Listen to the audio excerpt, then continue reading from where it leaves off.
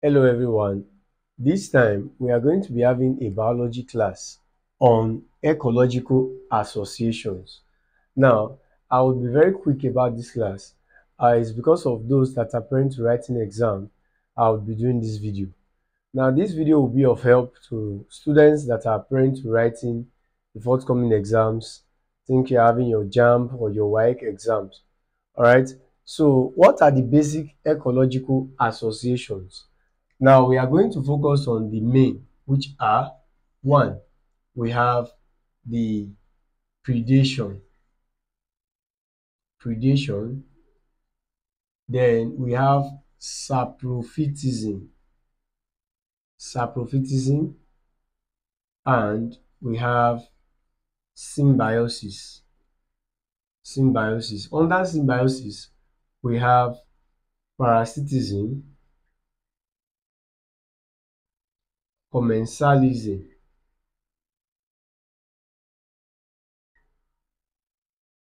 mutualism. So these are the three groups of the symbiosis or divisions of symbiosis. So let's start by quickly looking at what predation means. When we say predation, it's simply a predator to prey association.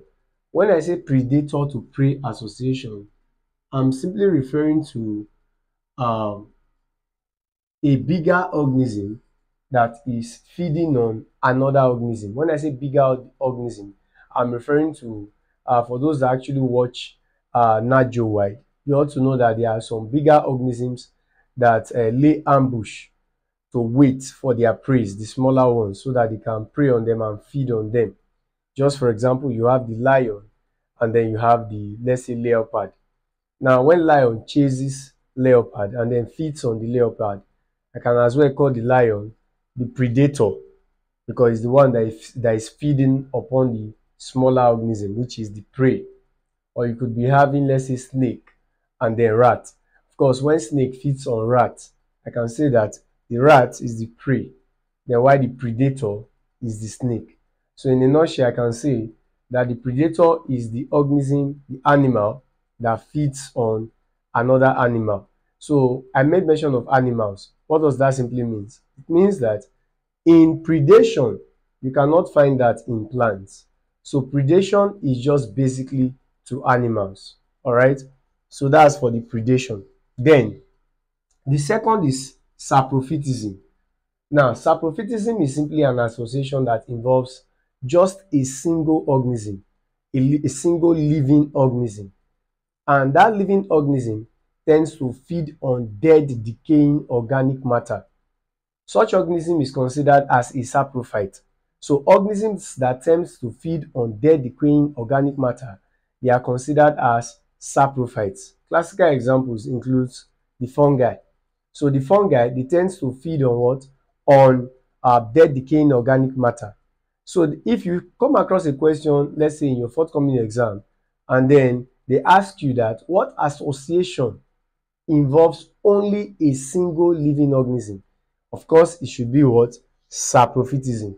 Now the broader or bigger term for saprophytism is called saprotrophism. All right, so that's the broader term or the bigger term for saprophytism. Then the next is symbiosis. When we say symbiosis, I can split into two parts. Now, sim means together, then bios means life. So it means you are having organisms that are living together. That's what is known as symbiosis. And to what end do they live together? Now, it all depends on these three divisions of symbiosis. All right. Now, considering the first, which is parasitism, I consider this as a plus-minus relationship. Therefore, commensalism is a plus-zero relationship. Then that of mutualism is a plus-plus relationship. Now, all these signs, let me break it down. When you say plus, it means an organism benefits. Then when you say minus, it means an organism suffers harm or is affected. Then if you see zero, just know that an organism is unaffected. All right. So in this case, for parasitism, you're having the plus minus. Simply means there are two organisms. One is benefiting while the other is suffering harm. So which benefits is actually the parasite. So I can say that in this parasitism, you are having parasite as well as what? Host. So it is the host that carries the parasite. So what happens is this: the parasite will benefit at the detriment of the host, meaning in the process, the host suffers harm. All right. So when you consider parasites, there are two divisions of parasites depending on where you can find the parasite. Now, there are some parasites that live outside the body of their host. They are regarded as ectoparasites. While those parasites that live within the body of their host or in the inner part of their host, they are called endoparasites. Endoparasites.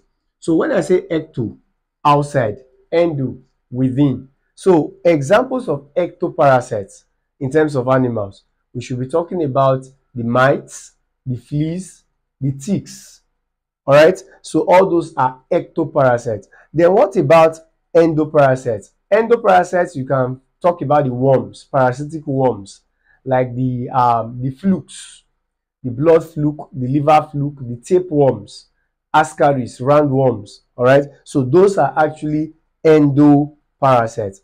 And again, plants, there are some parasitic plants.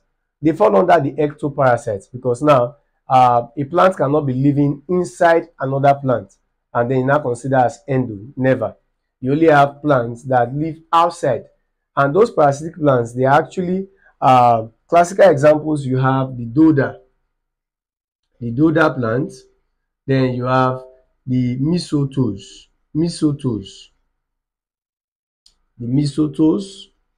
also known as the loranthus. Then we have the witchweed. Now, witchweed is also known as Striga species. All right. So these are classical examples of parasitic plants.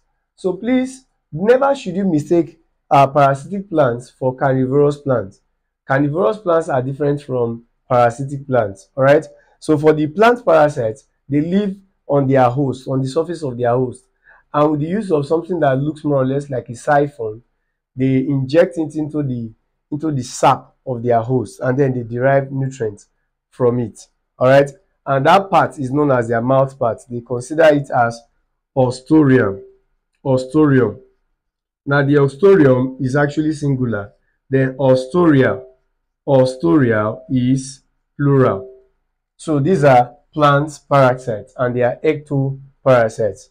All right. So that's why you see that when you have a parasite is benefiting at the detriment of the host, meaning the host suffers harm. That's why I consider it as a plus minus relationship. Then what about that of commensalism? When we say commensalism, it means we are having two organisms still. These two organisms, one is called the commensal, while the other is called the host.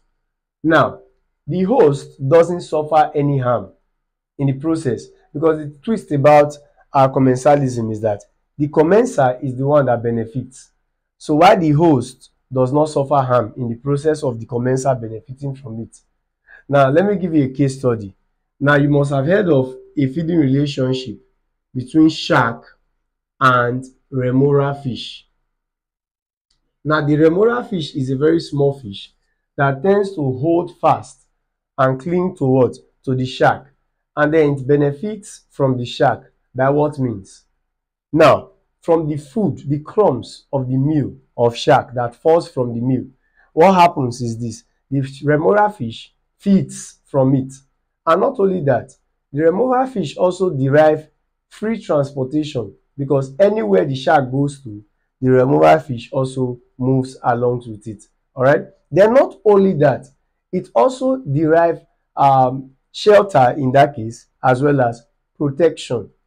What does that mean? It means Even other organisms that naturally may have fed upon the remora fish, they won't. Why? Because they should be scared of shark. So that's also remora fish deriving protection from shark. But does the shark derive anything from the remora fish? No. But and again, does the shark get harmed in the process? No. So that is actually commensalism. Then there is still another, which is cattle and egret, those white birds that move along with cattle whenever cattle are grazing. So what's the relationship all about? The egrets, they move along with the cattle because they want their hunting process to be very, very easy for them. And what does that mean? During grazing by cattle, as they are dusting the grasses, feeding on the grasses, dusting it, some insects may be, flying out of the grasses. And what will happen? The egrets will now feed on those insects. Normally, assuming the cattle were not there, then hunting would have been very difficult for the egrets. But it makes life to be very easy for the egrets because the cattle tends to what? Make the hunting easy. But in the process, does the cattle benefit anything from the egret? No. Does the egret benefit from the cattle? Yes. In the process of the egret benefiting from the cattle, does the cattle get harmed in the process? No. So that's commensalism. Then mind you, there is another relationship between cattle and another kind of bird called the oxpecker. Now this oxpecker is also called stick bird. Never should you mistake the feeding relationship between cattle and egret and that of cattle and oxpecker. The reason is because cattle and oxpecker relationship has to do with oxpecker tends to remove tick from the bodies of cattle. And when they feed on this tick, they are actually deriving what? Food from the tick because they are feeding on the tick. And they are deriving the food from what source? From the cattle's body. So as they are deriving the food from the cattle's body, the cattle is in turn also deriving benefits from them. Because remember I said that tick is an example of ectoparasite. So the tick will tend to suck on the blood of the cattle. So since the oxpecker, they are there to take off the tick. As they are taking off the tick, they are feeding on the tick. So hence they are getting food. But then, what would be the benefit of the cattle? The cattle will tend to derive, a good health in the process because if the oxpecker are not there to remove this tick, then their health will be depreciating. All right. So it means the cattle benefits as well as the oxpecker. So such relationship is the plus, which is mutualism. So cattle and oxpecker relationship is mutualism, while that of cattle and egret is commensalism. So please take note of that. Then we still have other examples of mutualism. Now we have the one of rhizobium, rhizobium and root nodules of leguminous plants. Rhizobium and root nodules of leguminous plants. Now rhizobium is simply a nitrogen fixing bacterium. So what happens is this: it helps in the fixation of nitrogen to the root nodules of leguminous plants, and as it fixes the nitrogen, the leguminous plants, they tend to what? They tend to derive that. So that's like an advantage to them. Then what should be the benefit of the rhizobium? That process of rhizobium fixing nitrogen and then to the leguminous plant, the leguminous plants will tend to utilize the nitrogen in food production. And when they are done producing food, then rhizobium will derive food from them. So that's to show that indeed this is mutualistic. Both are benefiting. Then we still have another, which is insect pollinators.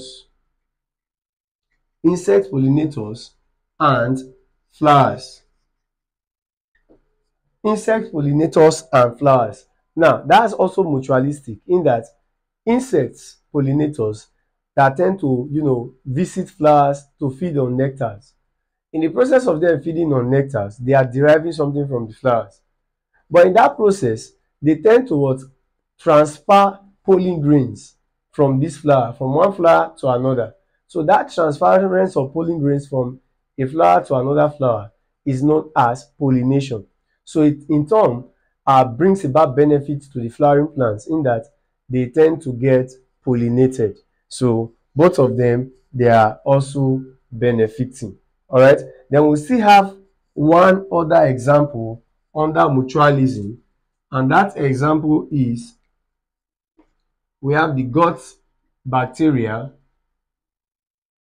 and herbivores. The gut bacteria and herbivores. Now herbivores in the form of what? Ruminant animals. Now if you consider this is also mutualism in that the gut bacteria, I'm talking about bacteria that is found in the intestine of herbivores. And what does this what do the bacteria help to do in the herbivores in terms of their gut? It tends to help them to digest cellulose that is present in the plants that they feed on. Remember that herbivores, they are plant eaters. So what happens is this, that the gut bacteria will tend to break down the cellulose that is found in the cell wall of plants, and then aids in their quick digestion process. All right, and in turn, that's a benefit to the herbivores. Then what would not be their own benefit? They derive what? Shelter, free housing in the gut of herbivores. So in this case, you can still say that both of them, they are benefiting. So we have quite a number, we have diverse examples. So long you know that two organisms are benefiting, that's mutualism.